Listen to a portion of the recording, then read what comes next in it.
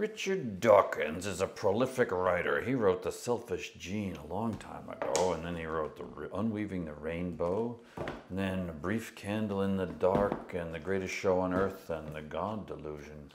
In fact, I have another one, I just bought it too. Anyway, I wanted to talk to you about Richard Dawkins' The Ancestor's Tale. And, well, here's a picture of Richard right there. That's what he looks like.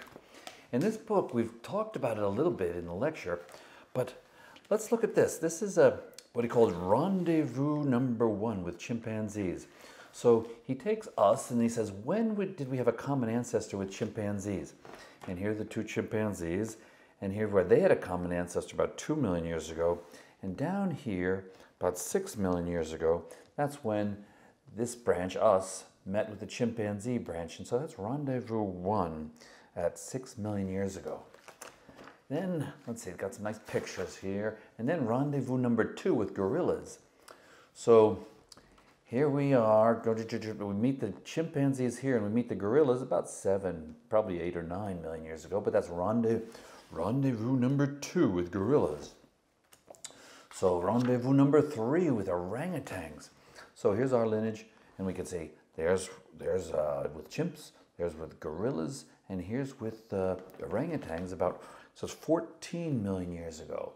Next rendezvous with gibbons, also apes, but here they are, they diverged from us here, and then they diverged into these different types of gibbons. I think there are 18 different species. But here where they are, number 4, rendezvous number 4. Rendezvous number 5, old world monkeys. And here we are. Chimps, gorillas, orangutans, New World monkeys, and chimps, gorillas, orangutans, and then gibbons, and now Old World monkeys. The next one is New World monkeys, and then the next one is, rodents and rabbit kind, rendezvous number 10. So lots and lots. After something diverges from us, you can see it does all kinds of wonderful things and creates new critters here, rabbits and rats. Oh, lovely things. And now here, the Laurasia thares. That's interesting because this is rendezvous number 11. They have it at about 85 million years. I think the modern one is about 95 million years. In any case, there are cats and dogs and bears and, the fruit bats and things like that. The whole point is there are more and more rendezvous. And each one of these dots here, there's dot number 1, chimps and gorillas and orangutans and then gibbons and then Old World monkeys and New World monkeys, blah, blah, blah, all the way down to 11, which are the Laurasia thares, things that evolved in Laurasia. Anyway, it's a lovely book. And if you go down, let's go down to even further. What happens even more? Here we have a rendezvous number 31 with sponges. So here's a picture of a sponge, and here are all the rendezvous that we've had. And then all the way down here is rendezvous number 31. And then we have rendezvous with fungi. See that? Rendezvous 34 with fungi. And there it is down here. And then we have a rendezvous with plants. This is about 1.6 billion years ago. And here are all the different species or different groups of plants that evolved. So here you go. Richard, thank you for Ancestor's Tale. I've destroyed this book in reading it, but I recommend it. Your Inner Fish, A Journey into the 3.5 Billion Year History of the Human Body by Neil Shubin. So, there's the back. I think here's Neil right there. That's what it looked like. He's from the Field Museum in Chicago. So let's have a look at this book. All right. Well, there it is. Your Inner Fish, A Journey into the 3.5 Billion Year History of the Human Body. And it's copyright 2008. So, contents: finding your inner fish, getting a grip, handy genes, teeth everywhere, getting ahead. It's a pun, getting ahead. The best laid body plans. Anyway, this looks interesting, the meaning of it all. So, here's the story. Now, Neil went, his name is Neil, right? Yeah, Neil Shubin. He found this map. He was trying to find fish with when they first started having legs. And he saw this map, and he knew it was about 400 million years ago, and that's where these dark areas are. And he found that there was an unexplored area in the Arctic islands. So he went up to these very far north. Here's Greenland, and here these Ellesmere Island, I think. So I went up there, and here's what it looks like. There's a tent, and it's a barren landscape. It must be very cold up there. And here's a more detailed map of this fossil site. This is Ellesmere Island, Greenland, and it's up here in Canada, in Nunavut it's called. Anyway, this is what he found. Have a look at this. Here's what tiktaalik, and here you can see it coming out of the dirt here, just slowly, and here they are digging away so carefully. And I guess the point is in this diagram, here's a fish, here's a new fossil, the tiktaalik fossil, and here's a tetrapod. And you can see that there's no neck in the fish, and there starts to be a neck in the new fossil, and there's apparently a neck in the tetrapod. And you can see the shape of the head here, and here, and here. So, oh, and here's another example of the same thing. We see a fish going to a human being and a dog, and you can see the transformation of the front limb there. What else? Oh yeah, here's something we showed in the lecture. We have a humerus and an ulna and a radius, 1, 2, and then a dinosaur, a seal, a bird, a lizard, a pterosaur, a penguin, a bat, a humpback whale. Pretty much the same thing in all these critters because they had a common ancestor. Oh, here's a diagram that's interesting because I'm not quite sure it's right.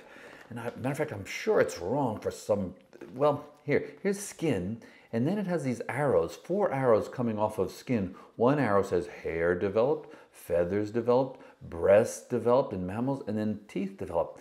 And what I think is wrong is that, or misleading, is that I think these things develop from skin and placodes in skin, but there's an order to which some of them are more closely connected to others. They weren't just, oop, hey, let's decide to be hair, let's decide to be feathers.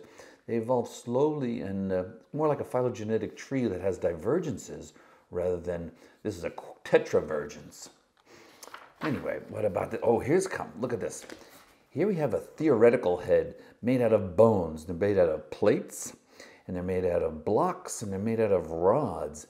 And then here's our head, and here are the plates here on the top, and here are the blocks, and these part of the bones of the human are blocks, and then apparently the rods are evolved into these pieces. So they say that plates, blocks, and rods, the theme for skulls. Every bone in our head can be traced to one of these, it says. Okay. Now, what else? Oh, yeah, now this is called the inner fish, but here he has a chapter called An Inner Sea Anemone. Okay, well, let's see. Oh, yeah, here's a human, and here's a sea anemone, and this is a comparison of the genes in the front end, central, and the back end, and apparently there's some homologous genes that can be traced back to sea anemones. That's lovely. We're a sea anemone. Now, what is this? Oh, up here is a blow-up of a human ear, and there are 3 bones, the malleus, the incus, and the stapes. And what's trying to be shown here is, here we have a bone in dark here from a reptile. That kind of evolves into this. And then it kind of evolves into an ancient mammal here, and then apparently that bone evolves into tiny bones which are now in our ear.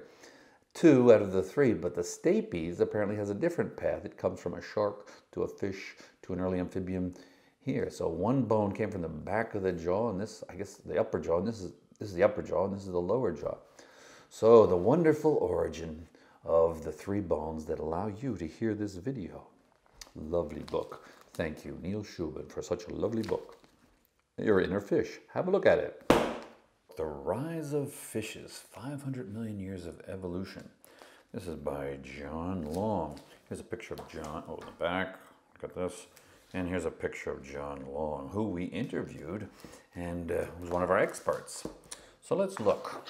Oh, it's very well illustrated. Look at that thing. Weird thing there. Looks like a submarine.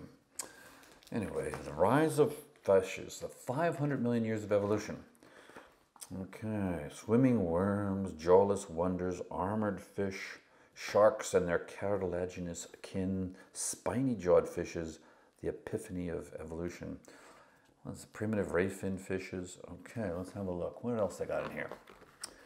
Oh, look at that. There's a coelacanth. Latimeria, the living coelacanth, the most basal member of the extant lobe fin fishes. All right, that's pretty good. I didn't know they were that big. Look at that. They're about the size of a human being almost. Okay, oh, here's something interesting. Look at these. These are 395 million year trackways. So just, what, 5 million years after 400 million years ago. And we have tetrapods. Maybe these are the earliest tetrapod trackways. Woo, 395 million years ago, from Poland. Oh, and here's the lovely diagram that I showed in the lecture. Look at this, Gogonaceous, the Devonian tetrapodomorph fish.